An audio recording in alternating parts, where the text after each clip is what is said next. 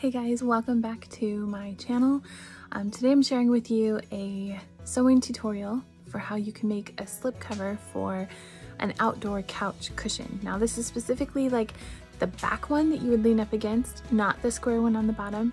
So keep that in mind. I will have a tutorial up for the bottom cushion coming soon, so stay tuned for that.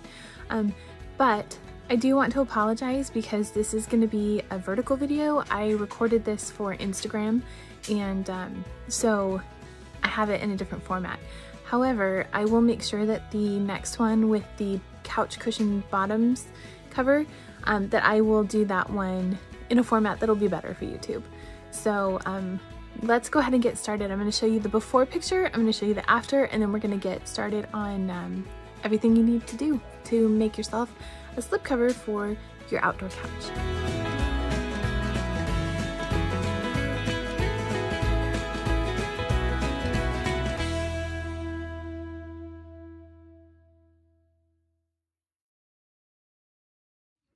Okay, so the first thing I've done is I've taken all the measurements of this pillow. This is actually the top, like the back cushion of the couch, and there's 6 of these and there's 6 of the bottom cushions.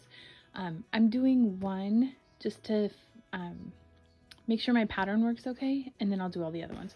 So this pillow actually has like a boxed corner here.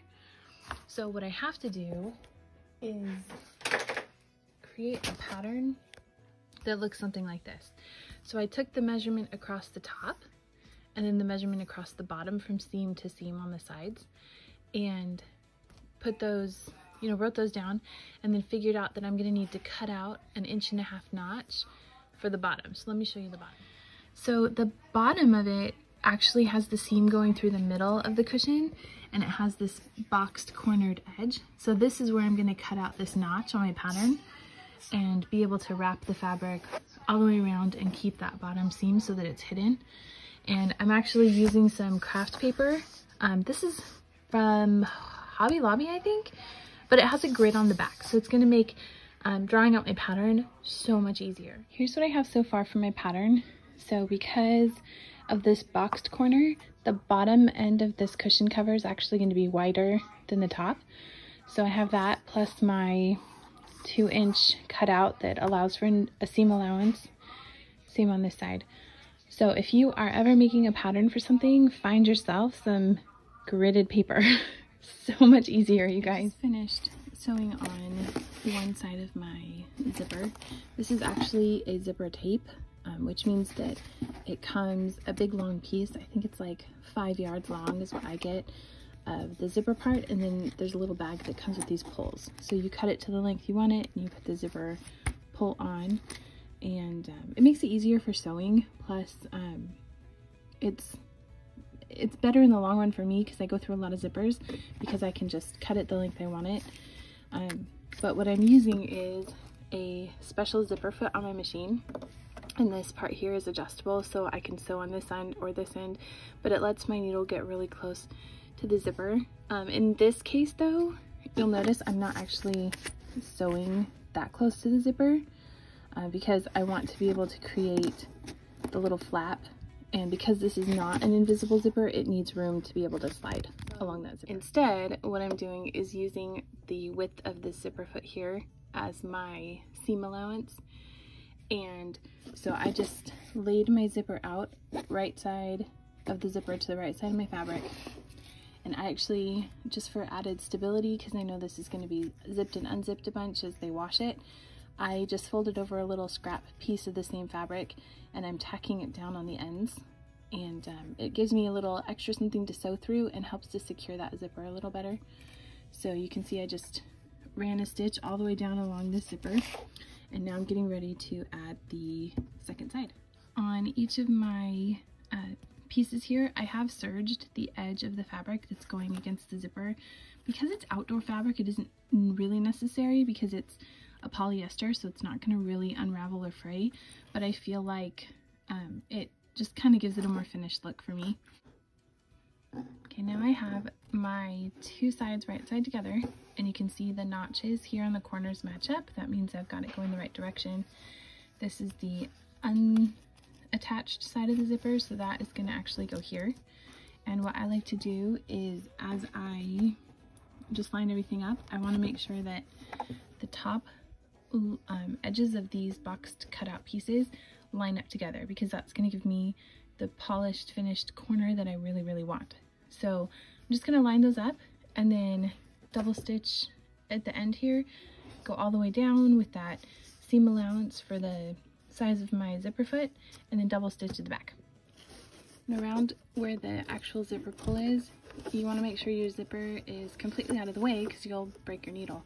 But also, like, it doesn't really want to lay all that flat for my presser foot to go along the side of it. So I'm going to sew up to here, and then I can unzip my zipper a little bit and go past my presser foot so that I can get it out of the way, and then just continue sewing all the way down. Now that it's all sewn, I can just come through with my scissors, and I'm just going to trim off the excess zipper and clip my threads. The good thing is that this is a nylon zipper, it's not actually metal. The zipper pull is metal, but this is not, so it's easy to cut through just with regular scissors. And here's what it looks like with that zipper all the way attached. Now, what I want to do is I need to close off the edge, otherwise the zipper will just slide off the end, and I want to move this outside fabric in a little bit. I gave myself extra space on my pattern to be able to do this, and so I need to be able to hide that zipper. So the next step is going to be closing up these ends. Okay, here's the finished edge of my zipper, and what I want to do to hide that zipper is I'm actually going to match up, sorry I'm trying to do this with one hand, I'm going to match up this corner cutout, and then it kind of leaves this space here. I don't know if you can really see that. So what I'm going to do is use my zipper foot and just sew right along here, along the edge of the zipper. I can feel the zipper with my fingers, and I can kind of line it up along that edge of the zipper foot, and I want to sew in about 1 inch or so and just do a bunch of back stitching, because this is where the strain from that zipper opening and closing is going to be, and I don't want that to tear. So I'm going to go do that real quick. Here's that stitching that I did, and here's what it looks like when you open it up. You can see that it just adds this seam right here that closes off the end of the zipper. Now my zipper technically could still slide out through there, so after I do the other side, I'll show you how we keep that from happening. Ironing board, and this is the end of the zipper where I sewed that zipper kind of closed a little bit, and I'm just gonna iron it down, but I'm pinching the fabric so that it meets in the middle of that zipper. That way I can hide it. The one thing about this fabric, so it is outdoor fabric, which means it's water repellent and fairly stain resistant. It doesn't like to iron. So I am gonna iron it the best I can, but it's not gonna really stay. So after I give it a good ironing, I'm going to come back and just put some pins in to hold it in place. It is all pinned up, and I just kind of staggered my pins along the whole length of my zipper here. And what I'm going to do is actually take it to my sewing machine and sew a big rectangle around my zipper.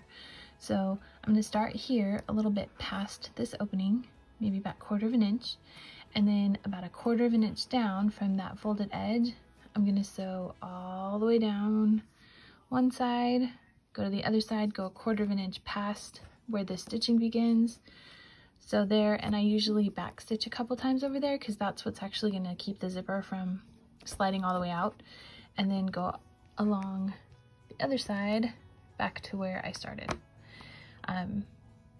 Then clip your threads, and then your zipper part is done. That's the hardest part of this whole thing. I'm just working my way around the zipper. I just moved my zipper to the back because it was in the way. You can't really see it back there. Just be careful as you sew because you've got all these pins in here. It's really easy to poke yourself, especially if you're sewing something big like this. So I actually roll up this end so that it fits in the throat of my sewing machine. It just makes it a little bit easier, And I'm just going to go ahead and finish sewing this rectangle around my zipper. The next step to finishing these covers is to make sure my zipper's open at least halfway. Then I'm going to fold the right sides together and line up my edges. So I am not worried right now about this area, but I am going to line up and pin or clip all the way around here and go ahead and sew all of that with a 1/2 inch seam allowance. On this zippered end of my boxed corner here, I'm just using some small sewing scissors and I'm snipping through this top layer that we folded over on top of the zipper and the actual zipper itself, but not the front of our cover, because that we need to stay there so we have something to sew it to. But by cutting off, you know, about between 1/4 inch to 1/2 inch, we're reducing that bulk in our seam allowance so that when we flip this corner right side out, it's going to end up a nice straight edge, not this bulky corner that won't really lay flat because you've got the zipper in there. So I just went ahead and snipped those edges and then clipped straight across. So now when I sew, I will be able to catch the edge of that zipper to keep it within that seam allowance. However, it's only going to have like this much past the seam allowance, so it won't be big and bulky. Our next step is to actually create this boxed corner. So I lined up the center seam on the side of my pillow with the center seam of the zipper on the bottom of the pillow, and then opened up that seam allowance on the side just to reduce that bulk again, and then pull it straight across. Your corner should line up pretty close, and give yourself like that 45-degree angle fold there. And I clip mine down here so that it's away from my seam allowance, because I'm going to take this to my sewing machine behind me and just sew 1/4 inch seam allowance straight across. I backstitch a couple times in the center where the zipper is, and then backstitch at the beginning and backstitch at this end too. And here's how that finished seam is looking. It's actually pretty straight across, but it wants to fold on me, so it's got that 1/2 inch. There's that little bit of zipper that ended up in my seam allowance, and the back edge is folded over. And you can come back in and trim this extra fabric on the edge of your seam allowance, but I actually just leave it. It doesn't make a difference in this particular cover because the fabric is not super heavy, so I'm just gonna leave it, and I can turn it out and you can see how it looks in just a second. Here's that finished box corner. So gives it a professional look. It keeps it nice and straight and flat, and if you've got a pillow like the ones that I've been recovering, this is an easy way to do it. And this is the actual finished corner here on my pillow. You can see the zipper opens nicely, and it can now be taken off to be washed where the other cover was sewn onto this pillow. So hopefully you guys liked this little tutorial. Hopefully it was helpful. Let me know if you want to see more sewing tutorials like this.